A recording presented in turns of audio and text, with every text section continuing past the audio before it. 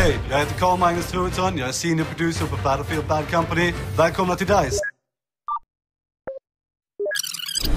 Hi, my name is Carl-Magnus Troedsson. I'm the senior producer of Battlefield Bad Company. Welcome to DICE.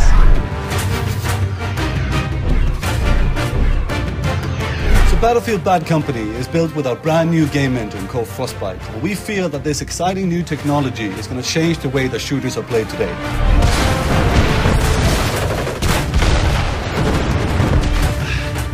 So, what is this Frostbite game engine all about? Mr. Grundvall? I'm glad you asked that question, Carl-Magnus. I prepared a brief description on the subject. When we started to develop the Frostbite engine, we asked ourselves one question. What do we want to do that hasn't been done before?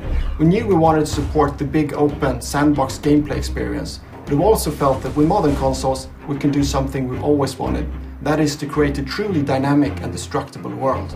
Of course, this meant we needed to tackle a lot of interesting technical challenges, like advanced procedural shaders, HDR rendering, dynamic shadows, ambient occlusion, volumetric lighting, light scattering, atmospheric effects, spot gamma correction, exposure filters, blue filters, blur filters, depth of field filters, vision coloring... Okay, alright. Thank you, Joachim. So, what does all this actually mean, anyway? Well, what it means is that the Frostbite engine really allows us to take fully advantage of the processing power of the 360 and the PS3. This new Battlefield is not only incredibly detailed and realistic, but it's also really, really big.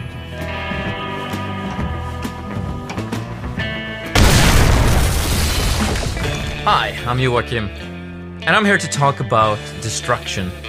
Everything from buildings to vehicles to trees and the actual ground you're walking on, it can and it will be destroyed.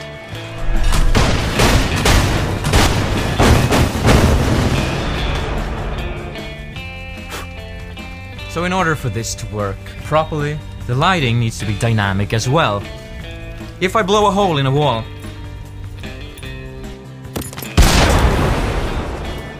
or if I change the position of the sun, the shadows will change along with it. So all of this adds to a unique battlefield experience every time you play, and I can assure you, it's a hell of a lot of fun.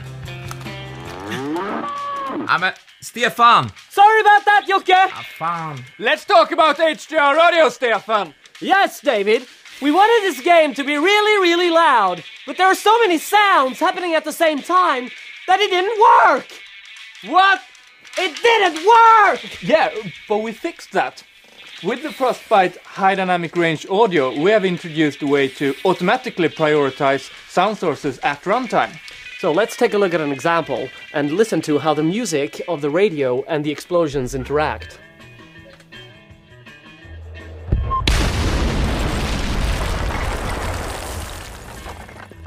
So when you're getting shot at, you don't really care about the radio of the car playing because it's not important.